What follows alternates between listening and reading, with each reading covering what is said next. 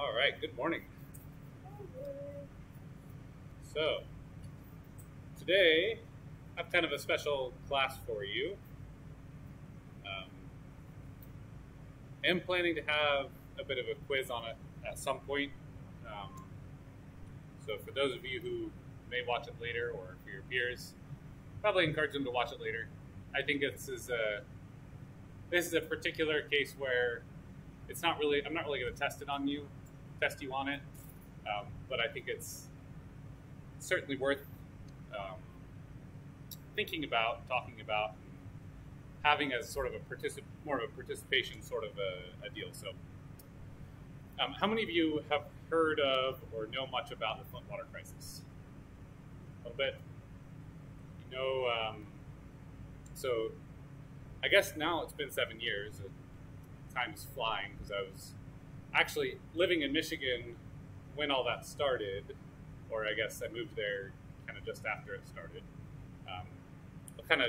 Today I'm going to walk you through a timeline of the Flint water crisis, which is really two or three crises combined in some sense. And so, yeah, time flies. It's a little bit recent history now rather than current event, sort of. But if you go on Wikipedia every year, it's like there's some new developments of who's in trouble, and most recently who wiped their phones before getting in trouble, and so it's kind of a crazy timeline, all things considered. So I want to go over specifically the kind of the failures in the water treatment system and some of the public health approach to identifying what's wrong, how that works, in part because my wife works or has recently worked in public health, and the reason we were in Michigan in the first place was right after we had graduated from grad school. She had a fellowship up there to work at the state in an epidemiology sort of position. So she was really in public health and dealt with the Legionnaire's disease outbreak that was going on concurrently and associated with the Flint water crisis. And so I actually have some personal experience with the whole matter and thought that might be kind of interesting, because I ended up working in Michigan's DEQ, which fortunately, at the time I was like, oh man, I kind of wish I had been hired into the drinking water division section, because that was sort of more of my expertise coming out of grad school. But I was in the wastewater permitting section, and looking back, I'm actually very thankful, because that saved me any sort of drama from the Flint water crisis. Because that we'll get into the details. But okay, so what happened really? The main headline you probably have heard about, even if you're not kind of recalling it at the moment, would be the lead in the drinking water. So there's lots of lead, so heavy metal, found in drinking water, and the reason that was found was there was a pediatrician, so a children's doctor, who noticed elevated blood lead levels in kids. And so when it was discovered to be a problem, it was already a major problem causing permanent harm to children. So that obviously is a terrible thing. And, it was really awful that it took that long to discover there was that issue. So we'll talk about that. There's a couple of papers. I have kind of the abstract art from one of them highlighted here. I believe I've got these posted on Moodle. I'll double check that they're visible to you, but essentially I have also the papers right here, so I'll just open these.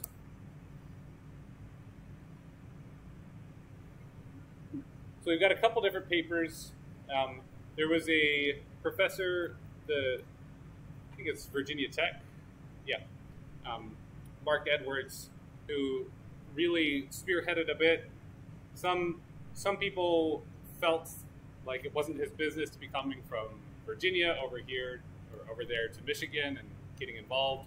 In fact, my wife even had some impressions from the state that, like, what is this guy doing here? He's just causing drama. But it turns out he actually did do some good work, was kind of pushing against some of the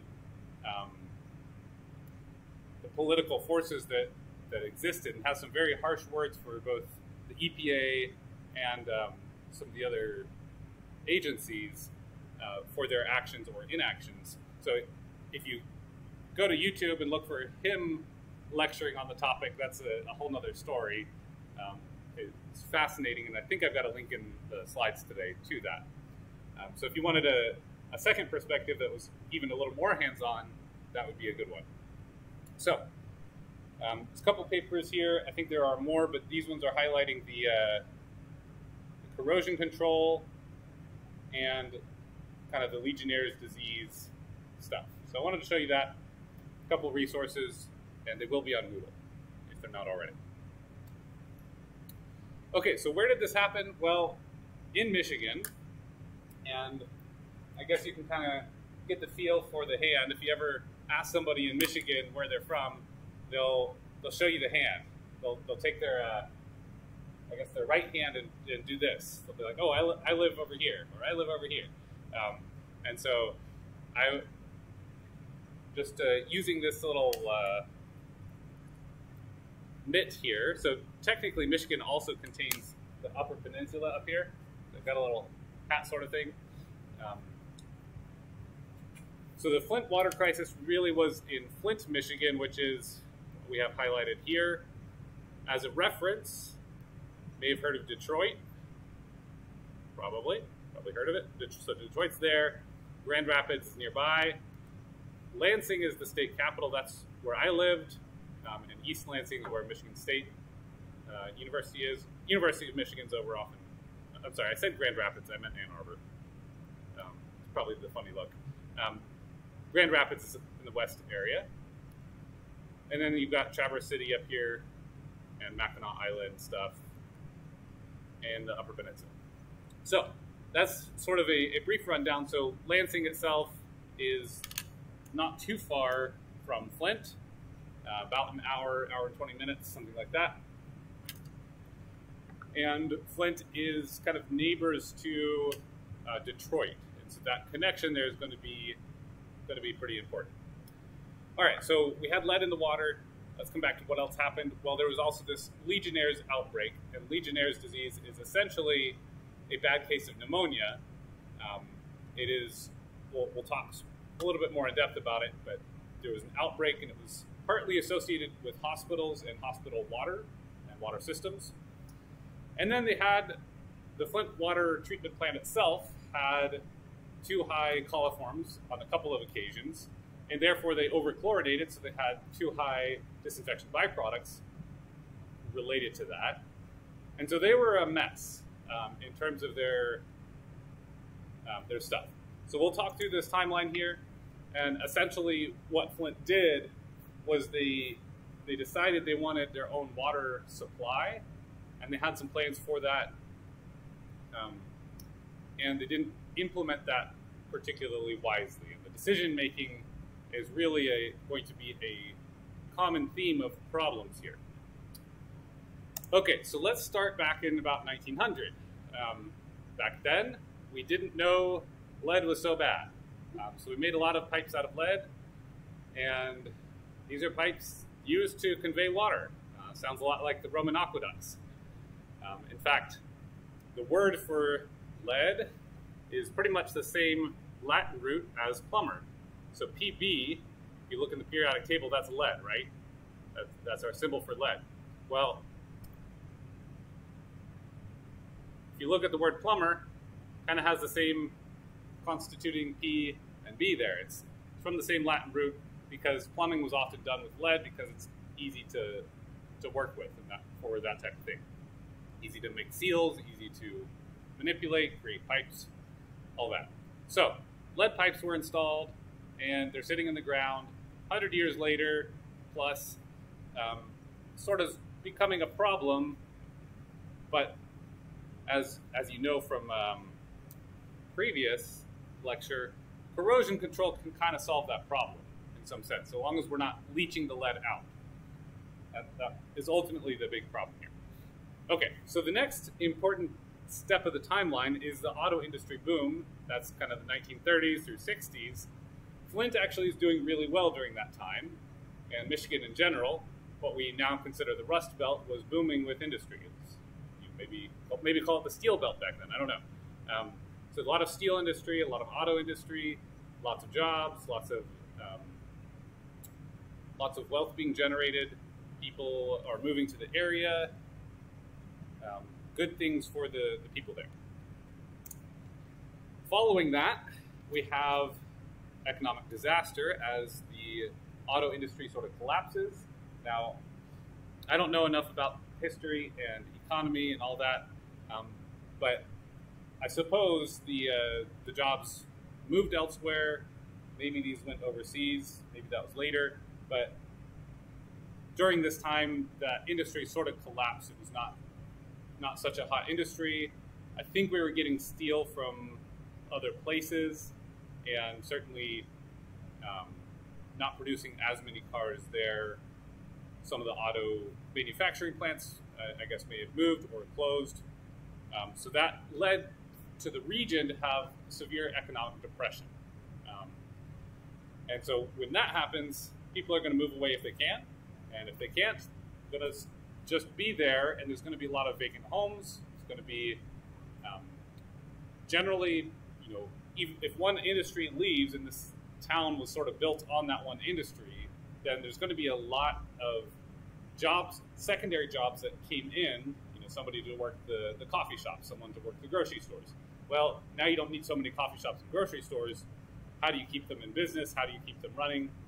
There's secondary layoffs or job loss in that regard. So that whole phenomenon or process really devastated the area, and then you've got lots of poverty, and poverty goes typically hand in hand with crime, unfortunately, which is kind of a reinforcing feedback loop there. So Flint in general, and a lot of areas like it in the region, really having a hard time since then. All the way up to about 2000 then,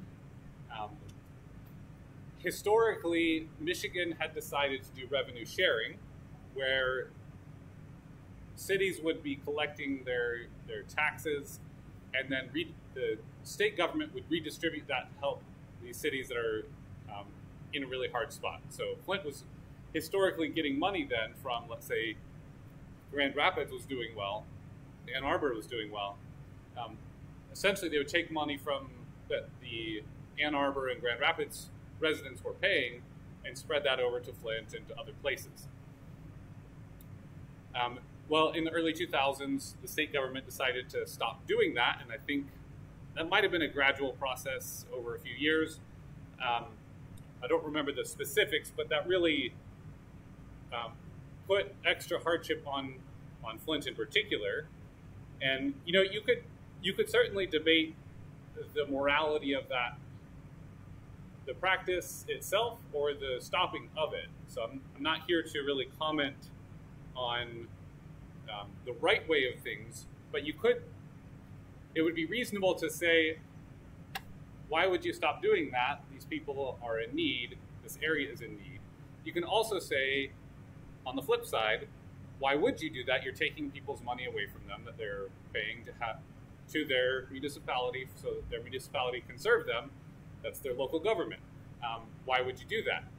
So there's certainly some moral arguments. It's going to be a struggle one way or another, and it's something I think we can legitimately have sympathy for Flint and for the state in general, for the context itself. No one likes suffering, no one likes poverty, no one likes that economic hardship and all the malaise that goes with it.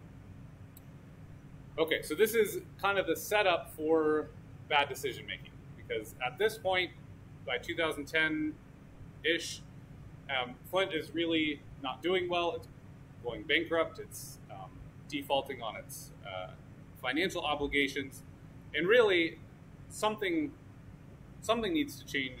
And it's, I'm not going to say, and I have no idea who exactly has made the wrong decisions or who is at fault to that point.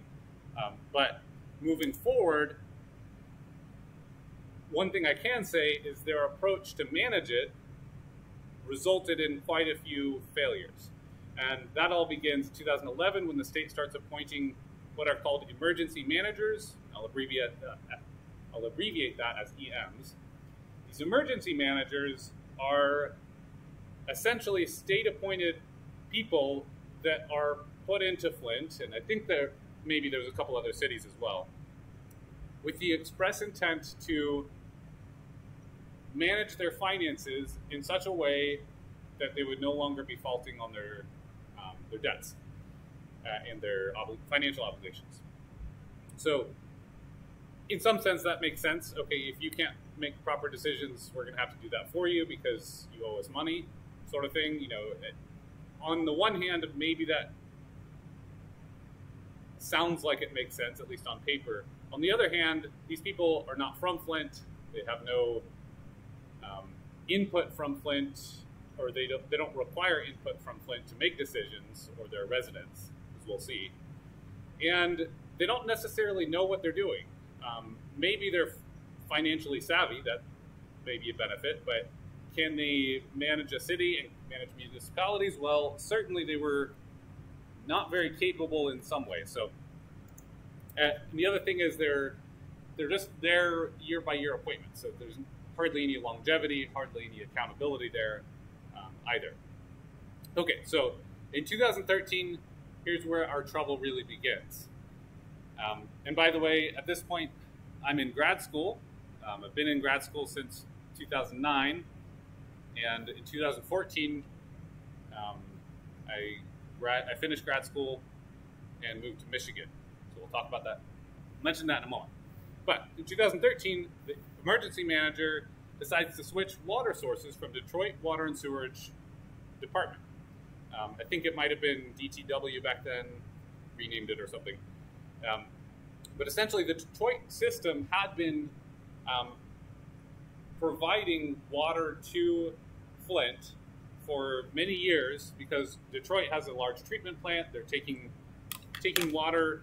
I'm going to pull up the map so we can just take a look at that. The different water sources. Sorry.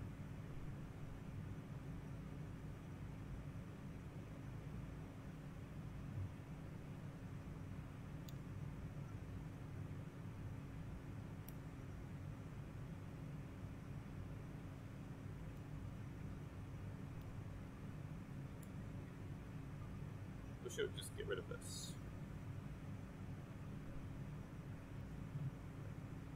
All right, anyway, so we've got Flint here. We've got Detroit, just southeast, Lansing to the southwest. Now, Detroit's getting their water, I think, from essentially from Lake Huron through St. Clair River here. I could be wrong about that. Maybe they get it from Lake St. Clair, but I think they draw it from a little further up. Anyway, Flint decided that they wanted to, and I guess this had been a plan that had been tossed around a little bit for some time, but they wanted to draw their water straight from Lake Huron.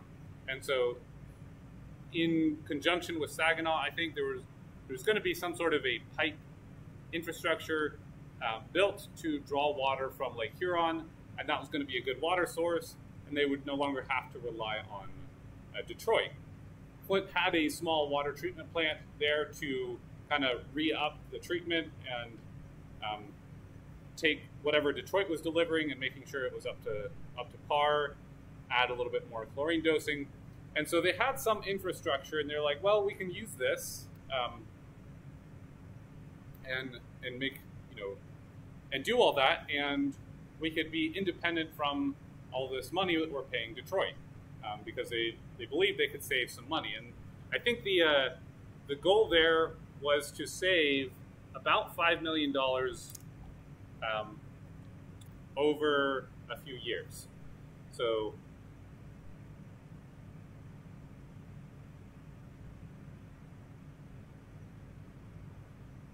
say.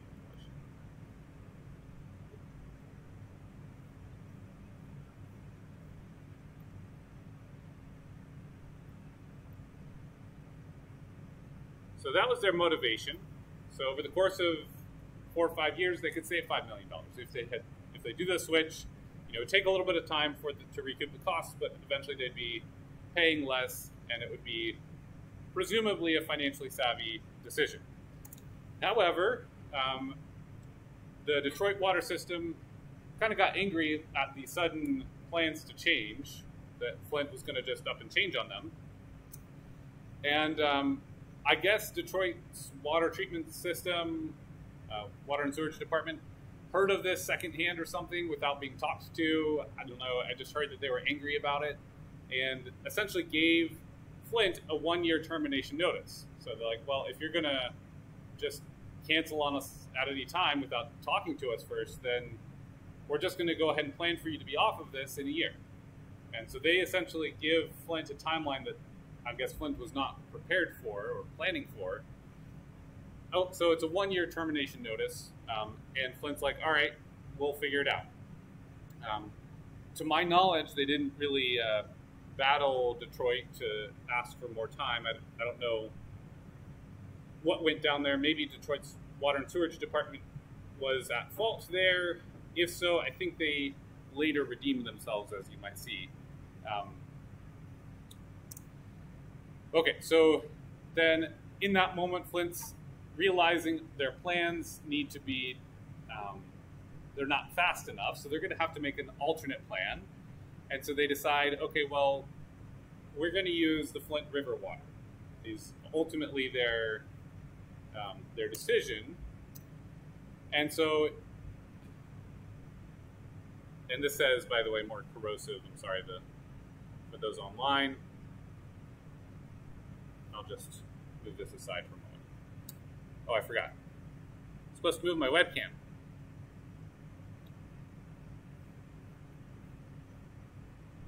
There you go. Okay. Okay, so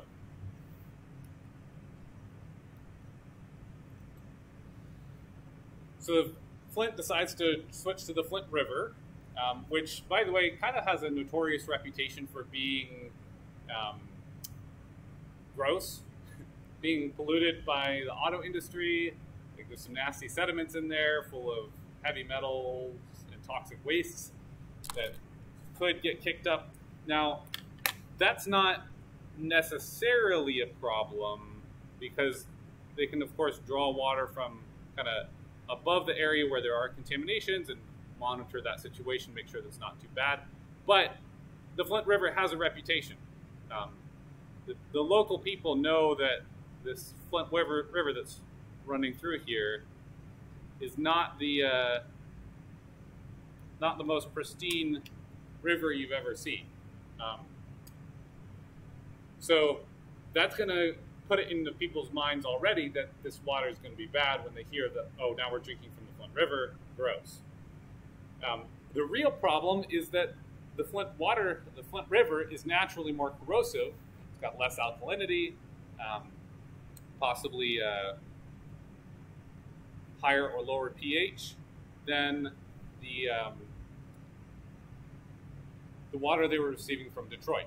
And here's where the Flint water crisis, I would say, really begins. I'm still in grad school at that point, so I'm in Atlanta.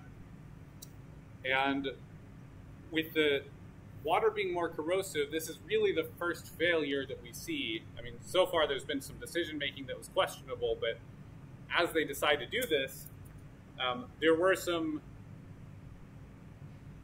decisions along that process that required engineering audits of, okay, what do we need treatment-wise? What do we have treatment-wise? Do we have enough capacity? All of that. And that's where the first failures really come into play.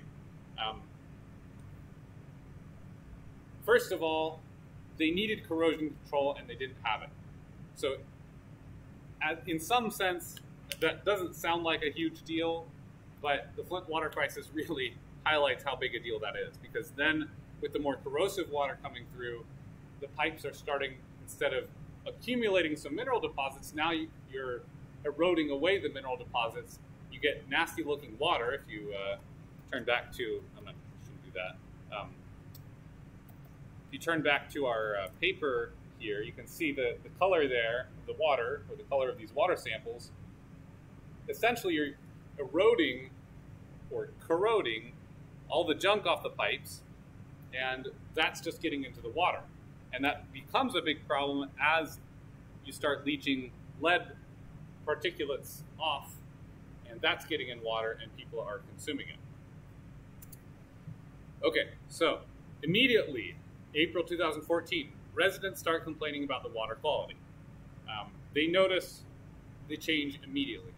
Now, we talked a little bit about aesthetic standards. And so one thing that is happening here is the water facility is testing water, and they are required to check lead at that point. I don't know if it's continuous or how often, but there is a check required at the treatment plant. And in terms of the primary standards for water quality, they're being met. There is no lead in the water coming out of the treatment plant. The water quality parameters, according to regulation, they were fine. There were some aesthetic concerns. It didn't taste as good. Maybe it was had a slight color, but technically the water was fine to drink. And so the government was essentially telling the people that, hey, it's fine, there's no problem, drink the water, don't be silly. And you can imagine how that goes, right? Well, in August, so probably the hottest point for Michigan, which is not saying a whole lot. It gets hot and humid, but not like Louisiana. They have their first problem coming out of the water treatment plant. So with the higher temperature, there's a lot more bacteria in the water, so the coliform load is higher, and they get hit with a boil water advisory because they had too many coliforms in the water.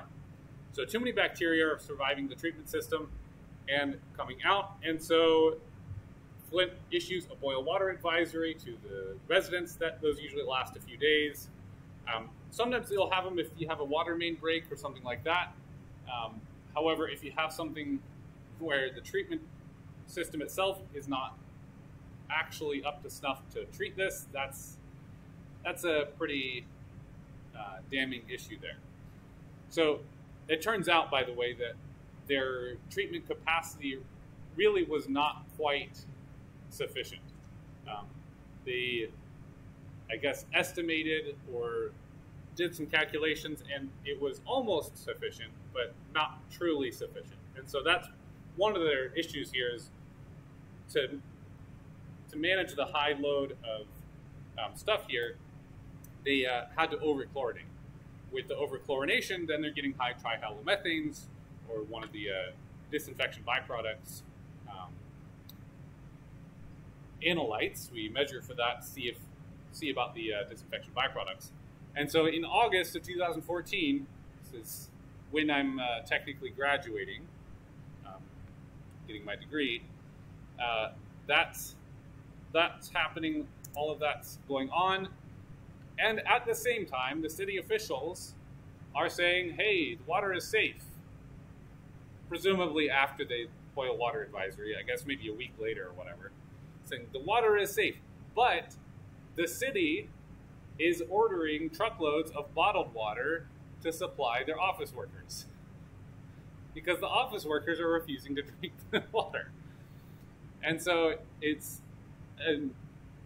kind of an insane amount of hypocrisy here, right? It's pretty incredible that they're doing that. All right.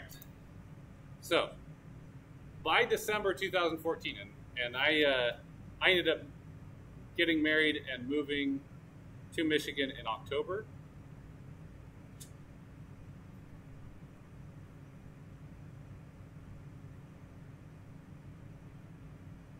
just to kind of make you aware of where I'm coming into the picture. And of course, I'm not really aware of this.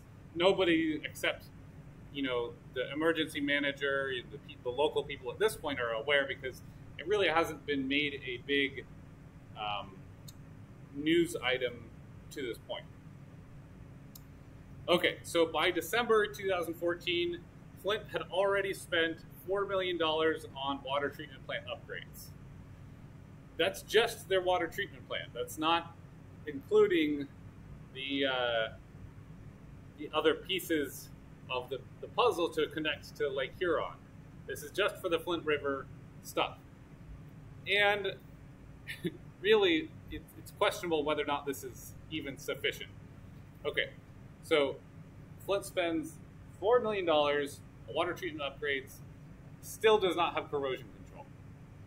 And so they're still sending bad water through the system. And bad, what I mean by bad is that it's causing lead to leach off the pipes. And the thing about the pipes, by the way, is that since they were installed so long ago, we don't really have records, blueprints of where these pipes are. So you could go to an old home and you just kind of have to dig around. If you're gonna get the premise plumbing, maybe inside the house, but even that, you'll have to tear down walls with a guess. It's like, okay, I think it's going to go here, and have some deconstruction involved there. And then in the front yard or in the side, wherever the pipes are going, there's another big question of, okay, where are these pipes? So that's a big problem for replacement.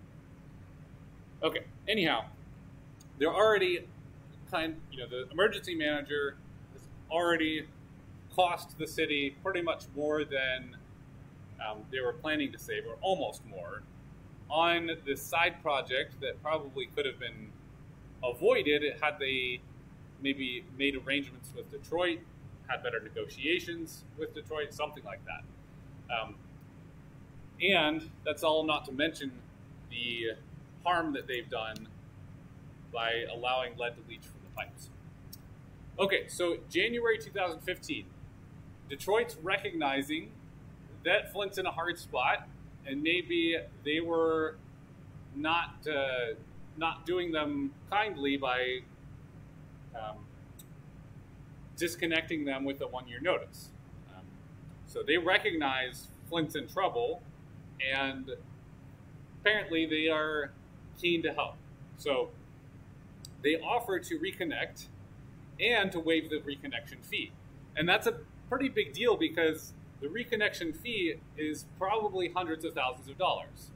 So that's not insignificant. This is going to be all the engineering, design, all the construction equipment rented, all the excavating. It's actually a big project to dig up water mains, connect them or disconnect them, pause service as needed, start service, and adapt their treatment and their pumps to the new load, or away from the load. So this is actually a big expense. Okay, so this is I'm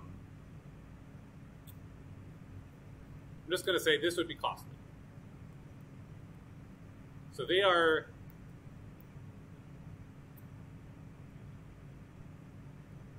in my mind, they're making amends for, if they have wronged Flint, if you decide that was something that they did that was wrong, this seems to me like a decent way.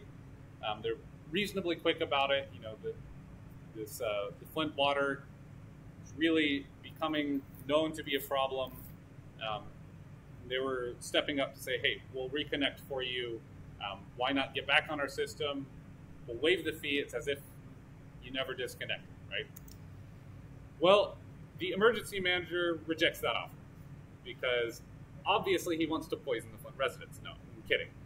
Effectively, that's what happens in the decision, but obviously no one in their right mind would be thinking that they're making a good decision for doing so. In March, the city council votes unanimously to reconnect, because Detroit's offer is sitting there. And here we see the real trouble with the emergency manager situation. He just vetoes the city council's vote. So the city wants to have good water, and the emergency manager is not allowing it. There's probably something to do with the propagation of error here. I don't know if this is I think this is the same emergency manager. I don't know what date their appointment starts, their yearly appointments. Some of them were cycled through. They would be there a year, then gone a couple of years and come back. Some of them would be there a couple of years and then gone. Some just there for a year. Certainly lots of blame to be thrown around if you wanted to target. Plenty of emergency managers to point at, which is probably a big problem in itself. In the middle of the year 2015, really when the water crisis became known, I guess, nationally or publicly as a crisis. This is when, as I mentioned earlier, a pediatrician had noticed elevated blood levels in children in Flint and was obviously really concerned and looking for ways to test the water. She came across Mark Edwards, professor at Virginia Tech. His work, he had done some work on water distribution systems and lead in Washington, D.C. Also, I think unpopular work. Seems like he's been involved with politically unpopular but important research that's kind of that public interface. So kind of an interesting spot. Definitely some, I guess, unpopular opinions from him in some ways, or unpopular to some people. So anyway, the pediatrician ends up contacting him. He mobilizes his entire research group, kind of takes them off their research projects and says, hey, we're going to go to Flint. We're going to do as many measurements as we can. We're going to teach people how to collect water samples that are, how to flush your water before you're taking the sample, do all the research type protocols to get good data from the water samples. And so that connection really reveals the lead in the water that's coming out of the pipes. So that's really when, kind of middle of 2015, that's when people realize what's going on. And I'll be honest, I don't know myself that I heard too much about any of this until that time frame, and even then, I wasn't aware directly of the problem in its entirety. Right? It took some time for this, for the information to get out there, and for people to understand really what was going on. So, October 2015, Flint switches back to Detroit Water and Sewerage Department, just like the city council had wanted months ago, just like Detroit had offered almost a year before, and just like probably they should have stayed on the whole time. That brings corrosion control back into play because essentially Detroit was sending them water that had corrosion control in place, was already being added. And by the way, corrosion control is simply orthophosphate, typically. So orthophosphate is essentially another term for just plain phosphate, BO4, 3-. Now this is probably coming in a, sort of like phosphoric acid buffer.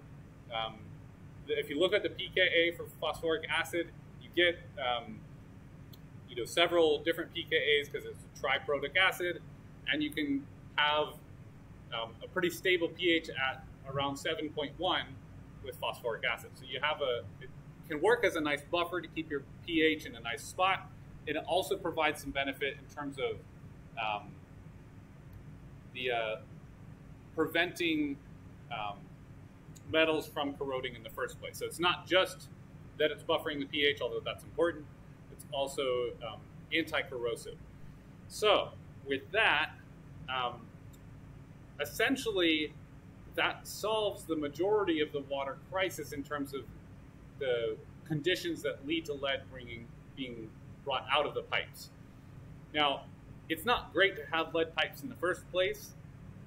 So long as you're keeping good corrosion control, it shouldn't be a problem. So the answer does not have to be remove all the pipes, although I think people have gone that way just to, I guess, make more of a point and more of an effort to show that, hey, we're serious about fixing this problem for good and all of that. Maybe that's a good thing. Maybe that money could have been better spent elsewhere. Who knows? But the end of the day, that October 2015 is really when the bulk of the problem, or the source of the problem, is solved there. January 2016, the governor finally admits to Legionnaire's disease outbreaks that were actually ongoing through the summers of 2014 and 2015. This is what my wife was understanding was a problem, and was understanding that there was a specific hospital that was probably a big part of that problem. But essentially, the theory is that the Flint water, with the different water conditions, allowed more Legionella bacteria to exist and perhaps to grow in these pipes. And then that essentially contaminated the McLaren Hospital's water supply, or internal water works, and then they were exposing patients to Legionella, Legionella. So there was several cases, or more cases than normal, the outbreak of Legionnaire's disease, many of which were related to hospital exposure. Okay, so I'll have a few slides on that in particular in a minute. And one of the things, by the way, throughout the Legionnaire's disease sort of thing, so my wife working as a fellow, sort of like an intern type of thing, a paid position, but not officially working for the state, kind of working for the CDC, just on this fellowship program. She was talking with the Flint city officials, who the Flint's local health department, apparently their county used to have a great health department, but staff turnover or something. It turns out that recently the people that worked in the Genesee County, was the county that Flint is in, their staff was very uncooperative with the state government for whatever reason. And I mean, I guess with all of this drama about state-appointed emergency managers and all of that, I guess I can't blame them too much for disliking the state, but certainly it didn't help anything when they were refusing to take the instruction from the state to properly measure or take samples and have the correct lab procedures performed on the samples to identify what DNA strands do we have, what specific type of Legionella is infecting people. They never did the DNA testing. They were supposed to. My wife, as an intern, just fresh out of grad school, even knew, you need to be doing this. Had contacted them, had been part of the team that was telling them, hey, you need to do this, and then they never did.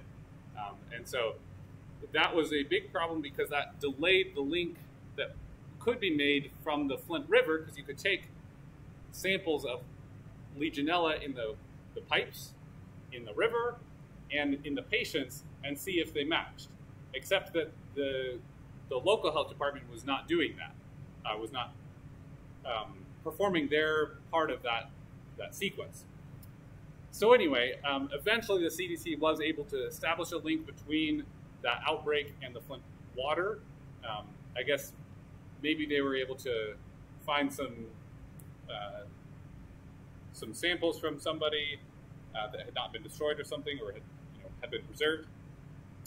I don't remember. I don't know exactly how they did that, but by this point, by the way, I started at LSU in 2016, so that ends my time in Michigan.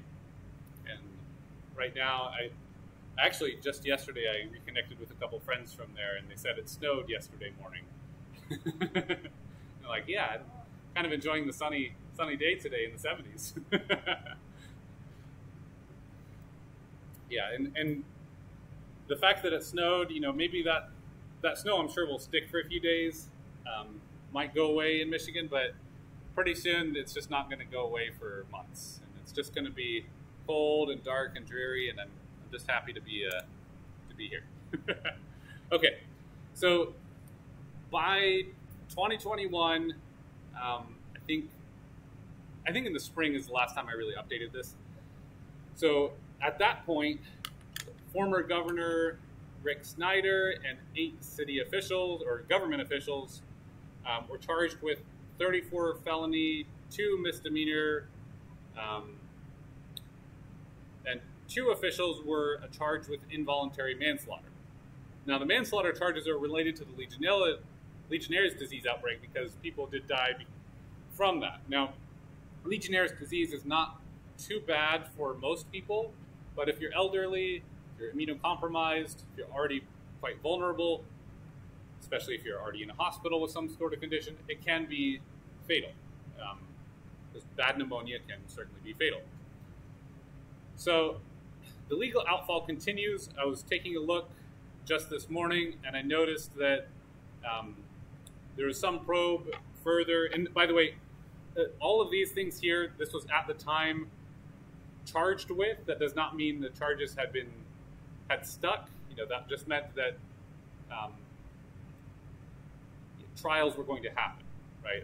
I think that was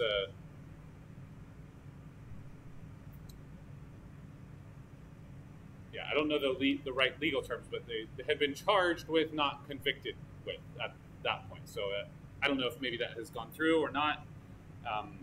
It's probably outdated information by now, I would guess. But like I said, the legal outfall continues. There was some sort of probe that I guess maybe it was an independent group or something was doing, found that several officials had wiped their phones before their phones had been investigated. So the drama continues. Okay, so the kind of overview of the failures. First of all, corrosion control was the major one.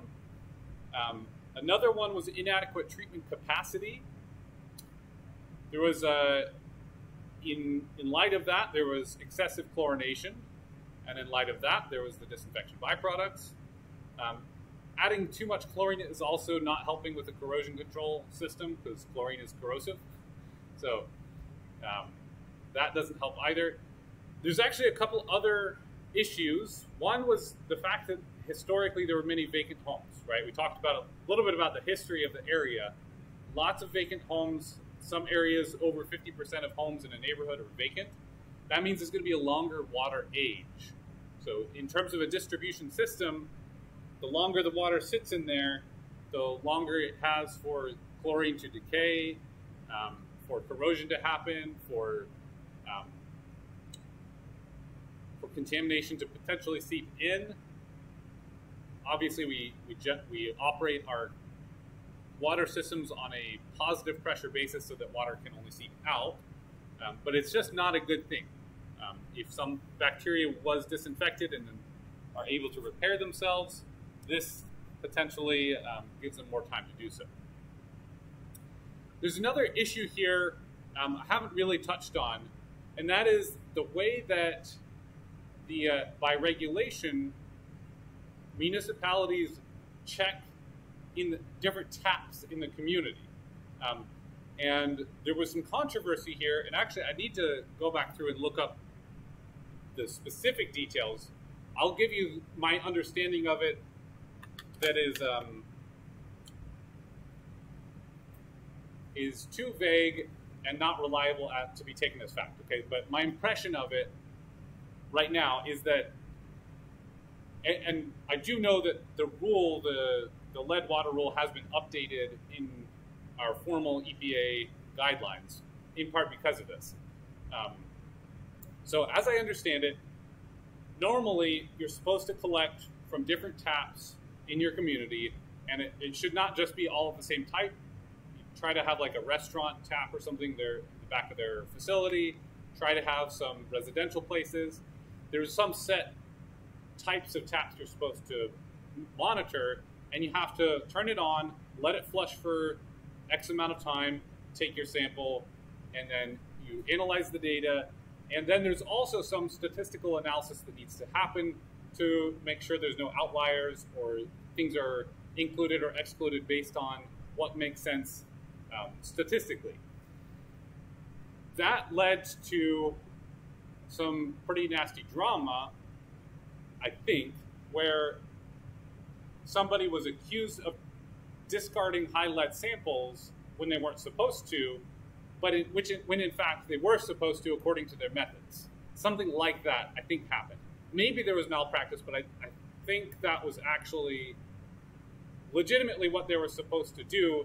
The system missed the fact that lead was coming out of so many people's taps. And I think that ended up leading to the change in the ruling, the lead water rule, so that miss won't happen again, and there's a little bit more clarity in terms of what samples are included. In some sense, maybe they shouldn't have even sampled some places, but they did, and we're just going to discard the data because of the statistical methods or whatever. So I don't remember the specifics, but that was another thing that was happening, and that should have, maybe could have, maybe should have caught the lead in the water sooner. Presumably, the updates to that will catch it quicker if something like this ever happens again. Okay, so that brings us to the legionellosis. So that's the name of the disease of the Legionnaire's bacteria. Move my webcam back.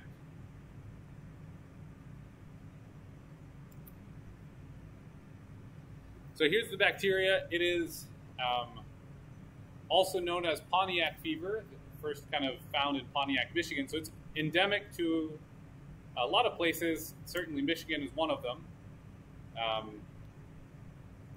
Gives you a pneumonia, I mentioned.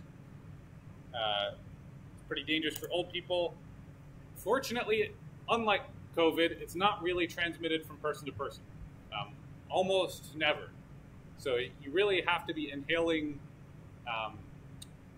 aerosols from like a shower or something that's really creating lots of aerosols with the bacteria in those. Sometimes outbreaks have been associated with water cooling towers. So if you walk by the power plant thing at LSU with the cooling towers, all that spray, if something like that got contaminated with Legionella, then that could be a source of legionellosis. So yeah, that was the point. It's not transmitted person to person. Oops. By the way, these are my wife's slides. I took and borrowed them, modified them just a little for this. Thus the change of stuff. And I don't know, maybe I'm not supposed to show this thing, but we're borrowing here. I'm sure it's okay. So just a quick little discussion on how diseases are supposed to be tracked, which might actually help you understand what goes on with COVID and all that. So on the health side of things, you have some exposure leading to some illness. That person goes to a physician or hospital, and from there, a diagnosis is suggested or made and said, hey, we think this is COVID. Hey, we think this is Legionella. So some laboratory tests may be prescribed, or maybe they have enough information, maybe they can do the lab test right there. But as soon as you know for sure what's going on, then for a reportable disease, so certain diseases are what we call reportable. A common cold is not reportable. It'll be interesting to know when and if COVID ever becomes non-reportable, right? That'll be a real key to show, hey, this is just not really considered a thing anymore, right? AIDS would be reportable. Something, let's say, norovirus, it's a bad stomach bug, I believe is reportable, but the a flu, I do not think is reportable. I don't think we capture flu in a reported surveillance database. In fact, one thing I learned throughout the whole COVID thing was we actually just estimate flu deaths and stuff based on general respiratory illness incidence. So it's a statistical analysis. It's an algorithm we use to estimate the amount of flu. So if you ever hear anybody comparing things to the flu, it's kind of silly because we don't really have good data on that. we don't report the flu. If you ever hear somebody trying to convince you to take the flu shot because people die from it, we actually don't know how many people die from it. It's very likely it's can be fatal for, again, elderly, immunocompromised. So there's certainly some reason for that. My own doctor told me I don't need to really take the flu shot. My wife wants me to sometimes, so sometimes I do, but he was like, you don't have to worry about it. And since learning about the fact that it's not even tracked, so the data that we do hear about the flu is kind of silly in a way. I mean, maybe helpful. Anyway, it's a little bit of a confusing topic, and it doesn't really matter too much. It's just kind of interesting. Okay, so anyway, for a reportable disease, the laboratory then, or the physician, needs to tell both the local health department and any larger surveillance databases. Sometimes this will happen directly, sometimes it'll have to go through the laboratory before that happens, or sometimes from the health department. And usually the surveillance database, the local health department will be drawing data from that as well to see, okay, how many people are getting sick and where, so that they can maybe take some action, investigate an outbreak, and then also the whatever state health department is going on, and in our case that would be LDH, they would be alerted to the thing as well. And so the epidemiologists, a lot of times, you could call them, I guess, an investigator, right? They're investigating, they're doing surveillance on disease outbreaks. And so they're trying to track them down, track the source, eliminate it, remove the disease. So I mentioned earlier that there was a breakdown specifically in this spot, and I guess this trajectory for Genesee County and the state health department. In fact, Genesee County thought that they could just share data with the CDC and get help directly from the CDC. Meanwhile, the CDC is like, what the heck are you doing? Talk to your state health department. So the way the dynamic works is the CDC essentially, the MDHHS in this case, was essentially Michigan's branch of the CDC. So it's their protocols to go through them, and so they kind of got slapped on the wrist for that. So if we take a look at data leading up to 2015, and at the time that I have for the data is really just showing the first summer's outbreak. This is Legionella cases, Legionellosis cases, by illness onset or referral date for Genesee County. So this is that county's, where Flint is, their historic data. So 2010, they had a case every month for most of the summer months, and maybe 2 cases, up to 3 cases sometimes. One month they had 4 cases, but generally you see they're just kind of a few cases over the summer every year. Well, remember that in April 2014, that's when the Flint water was switched to the Flint River, and suddenly, boom, lots of cases coming through. And if you looked at the 2015 data, you'd see another spike over the summer, pretty similar to that one. And so I wish I still had access to this type of data and could see like what happened after 2016, because that would be pretty neat. Presumably the outbreak has gone away and it's just back to kind of baseline stuff. So if you take a look and you want to blame the water, well, you have to ask a few questions. And again, this is a snapshot of data in 2015. If you take a look at the water sources at the residence of the people that got sick, we had 45 people in the sample batch here. 21 of them were on City of Flint water. 3 of them were on City of Flint Township water. 4 were on some other municipal water. 7 on private wells. 10 didn't know, or we couldn't find that data. And so we see that, you know, in total, a little over half the people were on City of Flint, but there were also certainly, you know, 15, 16% of the people were on private wells. So we're not getting sick from the water directly, as far as we can tell. And so another question that was asked is, okay, well, what about healthcare exposure?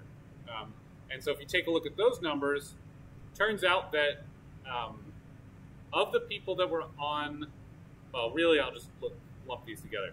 So generally, about half the people that were sick also had healthcare exposure.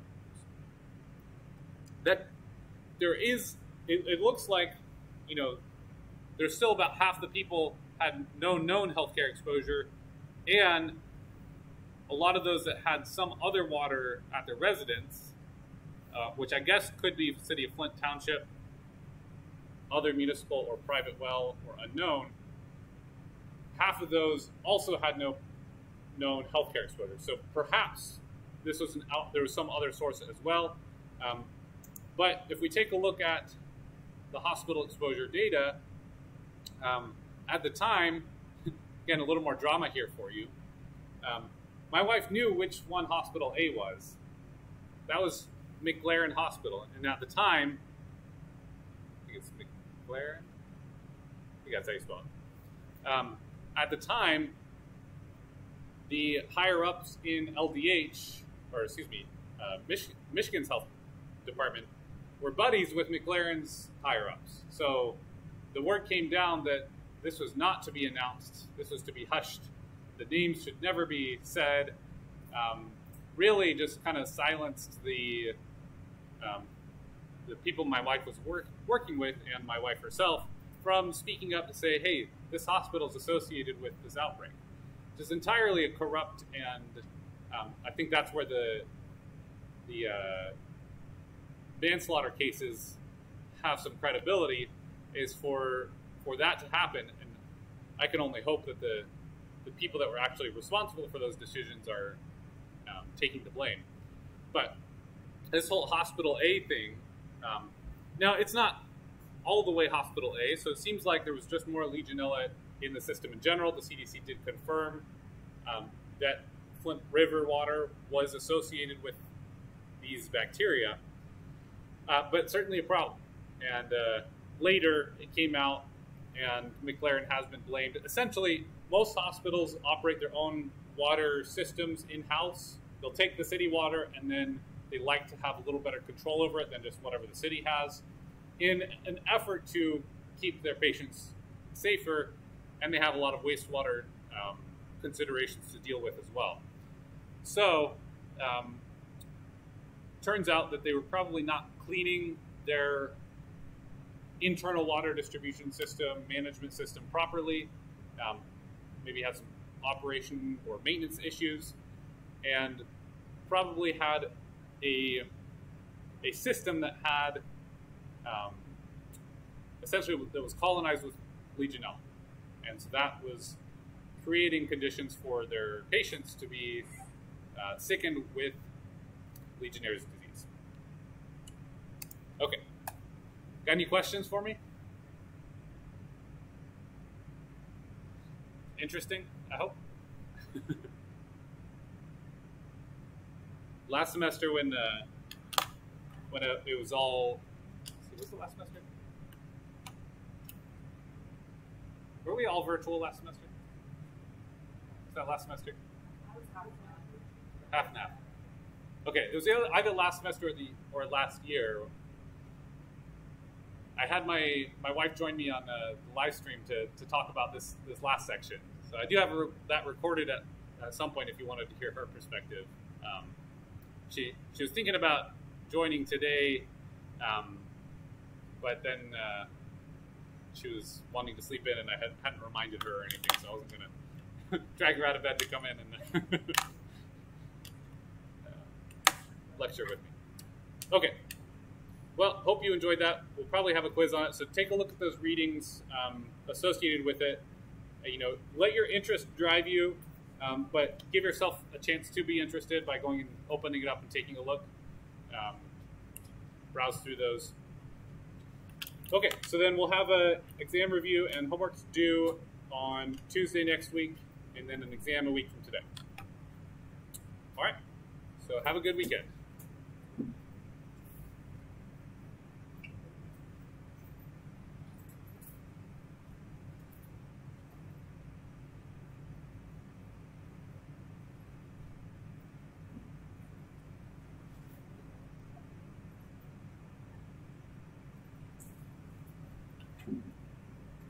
I don't know if you got my email, but I'm gonna try and send you like a rough draft of what I'm working on by like a week or two. Okay. I think I did see your email, and I put it out of my mind because I thought I responded because I saw it. And That's I fine. Thought about it. It looks like a good topic. Okay. So good. Thank you. I'm so sorry. No worries. I just wanted to make sure, like, if I send you a rough draft, you're not like, what is that? No. That's great. Thank you.